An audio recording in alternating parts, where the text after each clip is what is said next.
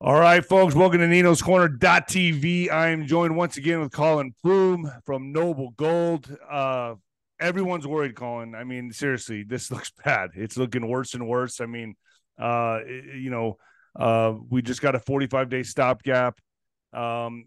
Things look grim. I mean, everyone I talk to on my shows, everyone I bring up from Jim Willie to Bo Pony to Wano Saban are all saying, man, that the dollar is done. It's on its way out. And it worries a lot of people. Like, what should we do? What are we gonna do? A lot of people are going into crypto. Me, that's a gamble. I've heard a lot of good things about Bitcoin. I've heard a lot of great things about XRP, but I know the one thing that's stable always is gold and silver. Yeah, no, and it makes sense. I mean, I think people, you look at this country, you look at what big corporations are doing, and the way that they're being so cautious right now on so many different levels. They're not hiring, the jobs that people want, 65,000 and above. Underemployment is, if you look at true employment numbers, above 7%, because obviously the 3.6% number doesn't include once people haven't found a job after 4 weeks, or people that are underemployed. So they want to work 40 hours, but they work 18 hours, for instance, or people that just drop off out of the workforce altogether because they haven't been able to find the right job. So the real employment numbers are well above 7%. And if we use that number, which I think is the true number, we would be able to say that we're in a recession, because obviously one of the indicators that keeps the Fed and the president from saying we're in a recession is that the number they use is below 4%.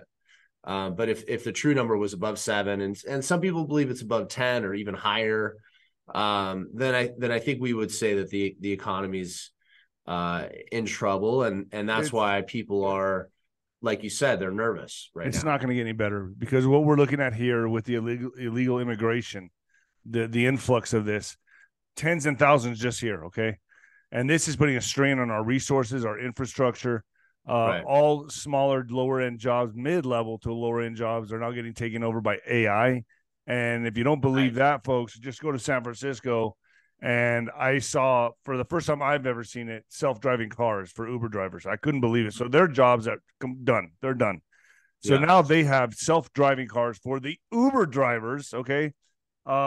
And all these mid-level, low-level jobs are going to be taken all the while they're bringing in this mass influx of illegal immigrants with no job skills, very limited, that just know a life of crime. This is the purposeful and orchestrated, engineered takedown of America. And I know you're not saying it, I'm saying it, but I'm the one saying this. And so they're getting ready, it looks like to me, to pull the plug in some kind of way. We're gonna go into this digital dollar. How safe of a bet is gold and silver right now as we are going into this? Because if my guests are right, then there is going to be some kind of intervention with Trump, in which there's going to be a transfer of, I guess we're going to be in this transition period where gold and silver are going to be what you want to have. That's going to be what you want to have. And I know a lot of this may be conspiracy for you, but to my audience, it is not. Yeah, I mean, I think the interesting thing about where we're at, and I always look at who's buying and of gold and silver and what's been happening. So you have central bank buying very consistent. There's only been one country that has sold any gold this year, which is Turkey, and they needed the money for whatever reason, and so they sold some gold. But you have this heavy central bank buying. You have global demand at a very high rate. Yet the price is actually dropped. It's actually down. We're down, gold and silver are down about 11% this year. And it reminds me a lot of what happened in 2008 and 2009, where it was like you had this kind of calm before the storm, and then they went into quantitative easing, where they just really expanded the money supply. And I think a lot of people believe that's going to eventually happen. They're going to have to expand and inflate the money supply again to get the wheels turning in the economy, because I think that when you look at where economy is this year, we have an election year coming up next year, something does need to change. Otherwise, people are going to move in a different direction. So I think the current administration knows they have to do something to get the economy moving. Otherwise, there's no chance for them at all. So there's lots of developments happening behind the scenes, I believe, that will allow gold and silver to have a pretty big year next year. I mean, gold sitting in the mid 1800s, silver sitting at $21 and some change. And then, no one's talking about platinum right now. I was talking to a friend about platinum jewelry, and we were just kind of go over in different things. And he thought platinum was, well above the price of gold, because you think about platinum jewelry, just the idea of platinum in general. And there was many years that platinum was more expensive for gold, but actually the numbers today, platinum costs, spot prices in the mid $800 range, and gold's in the 1850. So platinum, I think, is a sneaky metal. People need to talk about it. I have a few different things here, but this is a platinum 1 ounce eagle here. Platinum is a metal that people should be looking at, is because they what need does an ounce of platinum cost again? So this coin, you're probably looking at about $9.25, $9.50 for this coin right here.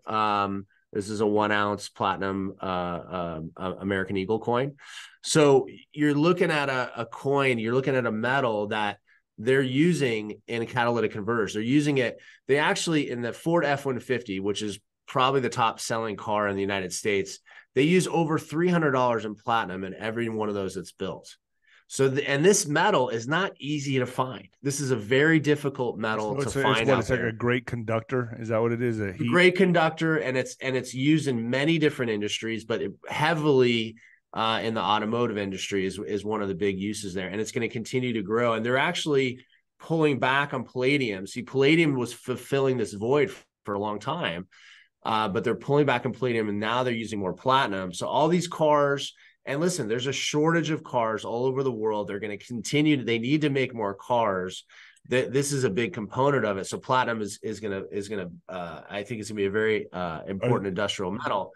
But I think, David, to your point, like with the economy, I think there's some indicators here that lead us to believe that we are in a recession, and a bigger recession is coming. And I'll tell you what it is. You have the inverted yield curve, which has been going on for about a year, which is the biggest telltale sign that the biggest money, the biggest endowments, the biggest bond traders in the world are pushing these very short bonds to a very high price, which means they want to have liquid. They want to be liquid. That's why they're not buying 5-year notes. That's why they're not buying 10-year notes. 5 and 10-year notes are more than double the price they were 2 years ago. Even you can get a 10-year note in the 4.5% range, but short-term money, short-term bonds is even more. It's paying even a higher return because there's so much money in these 3-month bonds, and they're waiting. They're like, it's like a cheetah looking for its prey. They're waiting. So you have these trillions of dollars waiting for a collapse, and they believe there's going to be a collapse next year, and that's why they're waiting on the sidelines and they're sitting in the bond market. So you believe the collapse is going to happen next year? Yeah, I do. I do think it's going to be a collapse next year. And I think that what they're going to have to do is the Fed is going to have to go away for anything to happen good in our economy right now. They need to figure out a way to get these rates down. So, and there's only the one way that they can do it is they have some kind of black swan event. They have to have something big happen so that they can go. I agree with you on that.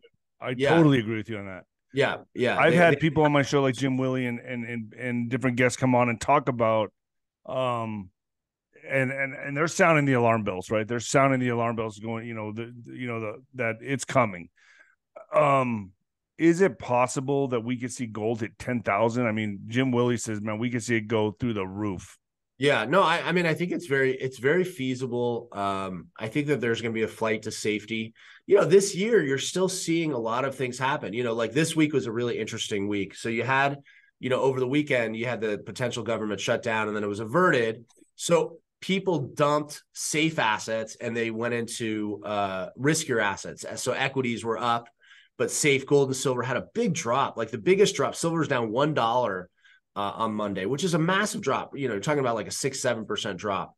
You're seeing things that don't make sense, that you're seeing short-term money taking risks, and maybe they can profit in the day-to-day, But I think the long-term money is waiting, as I mentioned, in bonds, and they're waiting for the bigger opportunity. So I think long-term gold, where it's sitting right now with inflation, I mean, in an inflationary period we're in right now, where inflation is, I mean, the government reports 4.5% to 5%, but let's say it's double.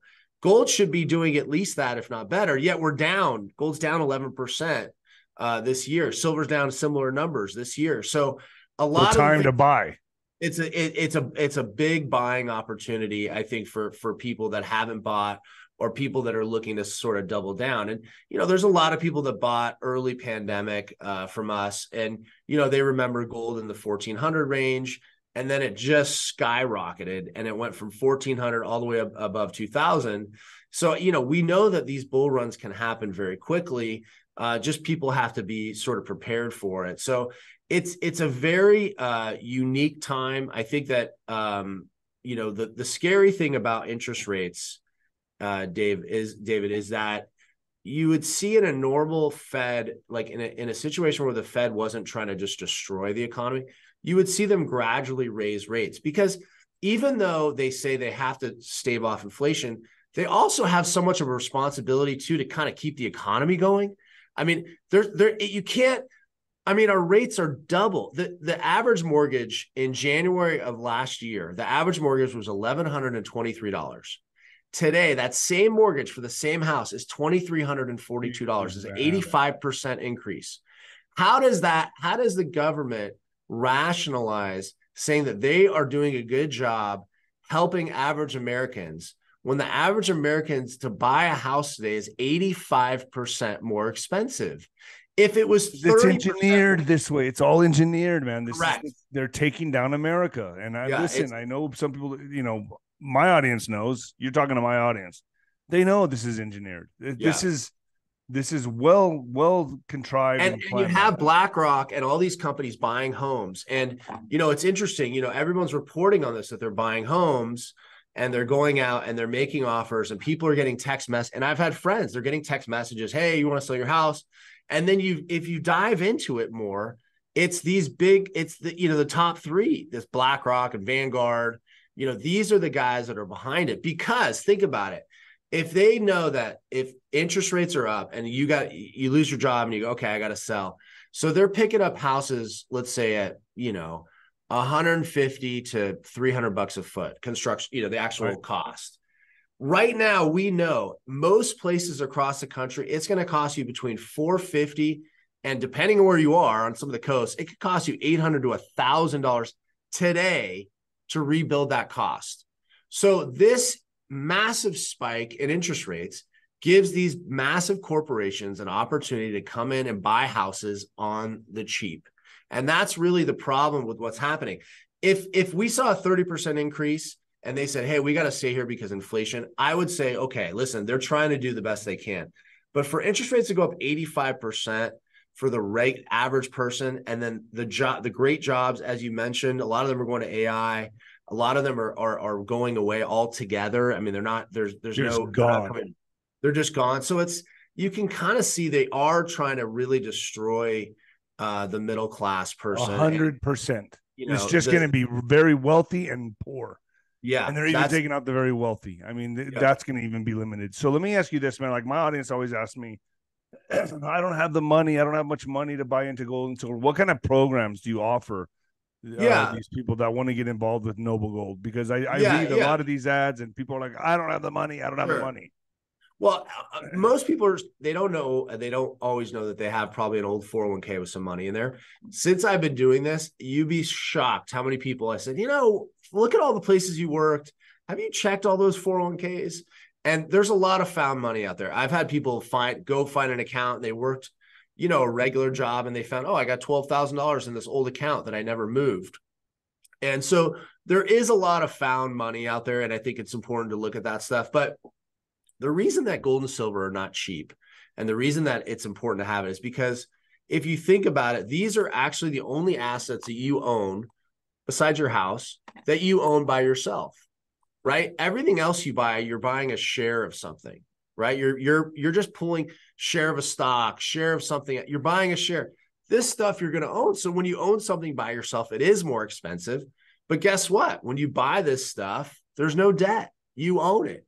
So you're buying something that's a protection against the other debt that everybody has. Everybody has a mortgage for the most part. So you're buying stuff that doesn't have debt to help you in good times and bad times over the stuff that has debt. So, but do you tell the people, you suggest that the people hold on to this themselves? You mail them the gold and silver? Yeah. Oh, absolutely. Yeah. Yeah. We can, I mean, listen, we could store it in a deposit. We have companies that we use. We don't store it. We send it to a third party. It's in your name. You can do that too, but we ship gold directly to your doorstep. And, you know, this year was a big year for that, because obviously what was happening to the banks in February, March, and April, people were trying to get out of the bank. So this stuff right here, 10-ounce silver bar. This is a 1-ounce platinum American Eagle. I got some Canadian. And it's pretty incredible, like how much gold you get for the money that I've spent on gold. I get it, and I'm like, wow. Yeah, okay. I mean, this is $2,000 in gold right here. Yeah, that's what I'm saying. That's $2,000 right there. I'm sorry. That's whoa, don't drop the gold. $4,000. Jeez, don't trust me with your gold. No, it'll come in a better package, and I won't drop. This is also, I wanted to bring this out, Dave, because this is such a fun set. And we sold these earlier this year. This is every silver eagle graded in MS69. This is every silver eagle since 1987 to current date. It's 39 coins. So MS69, MS70 is the best. That's the best quality.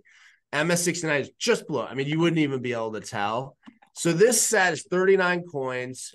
If you had it in MS70, this set's worth $22,000. But one grade below, MS69, we have this whole set for about $2,000, give or take. No way. Yeah, so you can get all of these. So that's something, but the reason we don't sell these all the time is because we have to find them all in this quality, and then we have to send them to the grading company, and then we get them back. So we've put these together. I think we have like maybe 20 sets. So I want a set. Huh? I want a set. You want a set? Okay. I'll set this set. This is my set. I'll set this set aside for you. I was going to give it to one of my kids, but you know what? They'll be fine. I don't want to take it from your kids. Yeah, you'll take it from my kids. It's fine. That's okay. They're going to be okay. Now I'm going to look like the asshole on that. Yeah. They don't even know the value. They don't even know the value of this stuff. You know what I mean? So this is a really fun set. So I would do this, and some gold. Some bars, maybe some kilo bars. This is what we sell at Noble Gold. This is the fun. This is the great thing about these. And listen, this 1986 MS69, there's not many of these in MS69. So it's cool because you're getting a set that has some numismatic value, right? It's got some rare coin value, but you're also getting a lot of silver too. It's not, and that's what we try to do is right. And you don't want to be the person who hesitates on this, because man, it's coming. We all see the signs. Yeah. And so you think the collapse is coming next year? I've heard. Yeah, I do. I think that we'll see a heavy collapse next year. And I think that there's going to have to be I think there's going to be some dramatic changes in how the money is held, the way money is moving. The CBDC stuff is coming out every day. And listen, there's like 115 countries in the world that are trying to get involved in these CBDCs. One, just point blank, they obviously want to see what you're doing with your money, right? I mean, more than anything, let's be honest, that's the number one thing they want to do, is they want to see everything that you're buying. And the CBDC gives them absolutely that ability to do it. So that's the first thing. Two, it gives them a level of control in terms of where you're moving your money, what you're doing it. The cool thing about this gold and silver is that, and I do, I fly and I do interviews in different places. I could put, I had a kilo of gold that I took to an interview, which is a $60,000 gold bar, put it in my backpack, and I was across the country. Right. And who could, $60,000 gold bar? Yeah. $60,000 kilo gold bar. Yeah. It's a little bit bigger than this. It's a little bit bigger than that. So that's the thing is that people like about this, is that you have the liquidity, right? If you need money, you sell this. Anyone will buy this gold bar anywhere in the world. And also, if you need to go anywhere with it, you can go places with it, and it's easy to move. Whereas the CBDC, I mean, you see it happen in places. China's it's been happening to Chinese citizens for a long time, where they won't let them buy in certain places. Toronto was built on Chinese investors. I don't know if you're aware of that, but that's how Toronto's real estate market, I don't know what the percentages are, but it's a massive number of Chinese people that have bought condos because they wanted to get the money out. And they stopped it. They told them they can't. They limited how much they can move out. And there's these laws in place because citizens there, they don't feel comfortable with what's going on in China. They wanted to get their money out.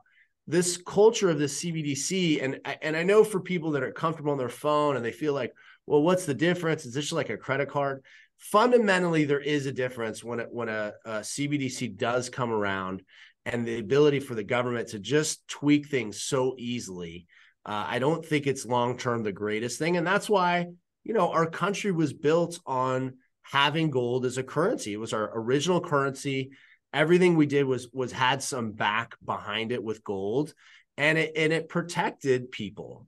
And really, if you look at the demise of the middle class, it was really in 1971 when we officially went off the gold standard, is when we started to see a lot of the inflation start to go rampant in this country. That's when things went from, it was going okay. There was a lot of people in the 60s and 70s that built a lot of wealth, and they were able to buy homes, and inflation was under control. But if you really look at it, once we got off the gold standard in 1971, that's really the long demise of the middle class, was just based on the fact that they've been able to inflate the dollar to, oblivion, basically. My question is this. So what happens if, and let's just talk worst case scenario here. What happens if they do? I mean, it'll always remain stable, right? Even if they do bring in this digital dollar, let's say, even if they do bring in the digital currency, I mean, if you have gold and silver, you'll still be able to buy something with that, correct? Or people will still be trading, or like, yeah. I'm wondering how that'll work, because, yeah. Well, hold on, let me finish my thought, because I'm betting on the situation that Trump gets put back in there. Okay, that's what I'm going on. Okay, and I know that people that have gold and silver are going to be very, very wealthy. That's what I've been told. That's what all my guests have told me. Hold on to your gold and silver. You're going to be very, very wealthy. Now, worst case scenario, let's say they accomplish this digital dollar and it goes that direction. What happens with the gold and silver? So it's interesting.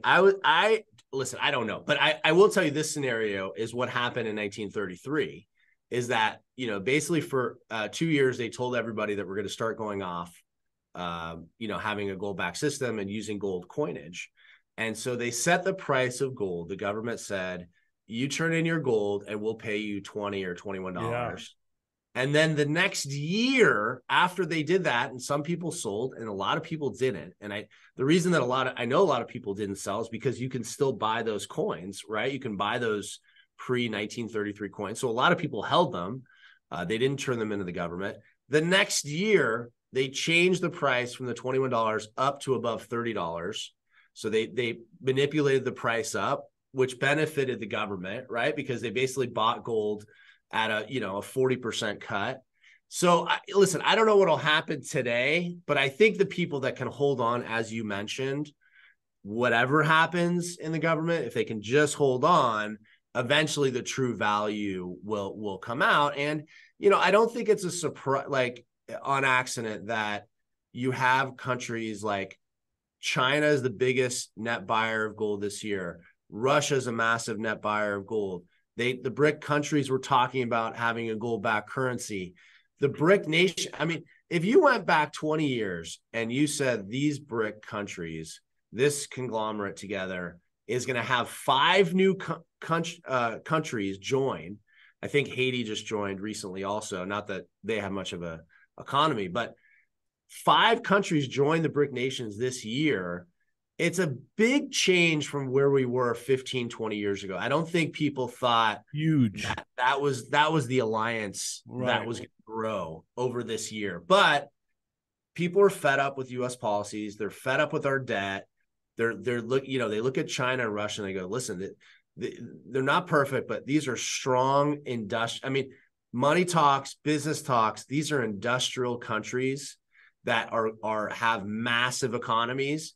And I think they believe that we've become too much of a consumer nation and that we're not producing enough. And they're these countries are trying to tag on to what they believe the next real superpowers are.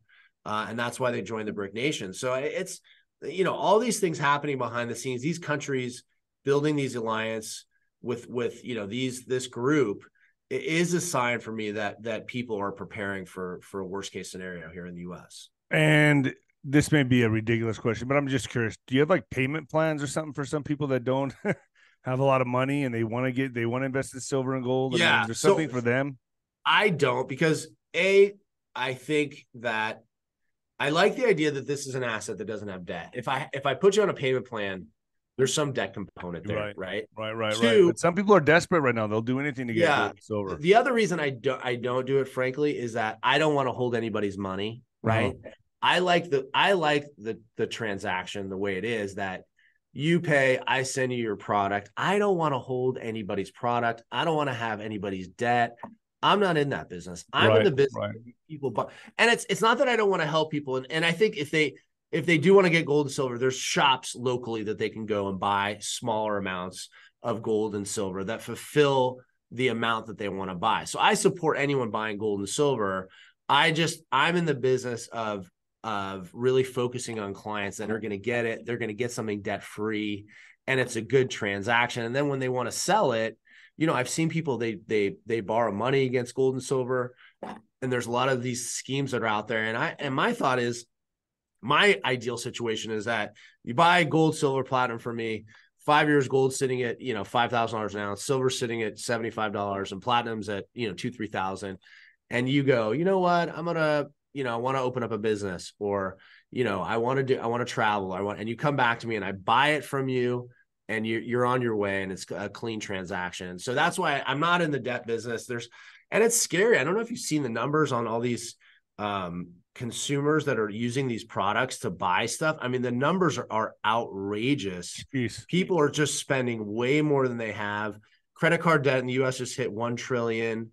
So, I'm a big believer in, like, you got to have pay for what you can afford. And so that's why we've always kind of done it this way at Noble Gold. Colin Plume, ladies and gentlemen, Noble Gold. So, Colin, man, I appreciate it. So that's mine right there, right? This is yours. All right. Yeah, I'm going to tell my daughter that's no Christmas for her, and that you made me look like the biggest asshole on YouTube. Taking your kid's Christmas present, man. Yeah, I'll get this out to you, and let me know what you think about the set, because I think this is such a cool set. I'll show it on the program too. Yeah, and if anybody wants this, you can buy this, add it with other products. MS69 silver set. So when you call in, just ask for this. Free guides this month. Anyone looking to get information, and just to remind people, we're an American company. You're going to talk to a live person at Noble Gold. You're not talking to a computer. You're not talking to somebody that's going to be overseas. We believe in this. This is what we do. Read our reviews, check us out. I want you to, dive into us. I'm not afraid of that. We're a good company, family owned business. So, anyone that's looking to get information, just give us a call, and, love to help anybody out there that's looking to learn more about metals. Well, I love this company, Colin. So thank you so much, man. I appreciate you coming on. Thanks, David. Appreciate it. Talk to you soon.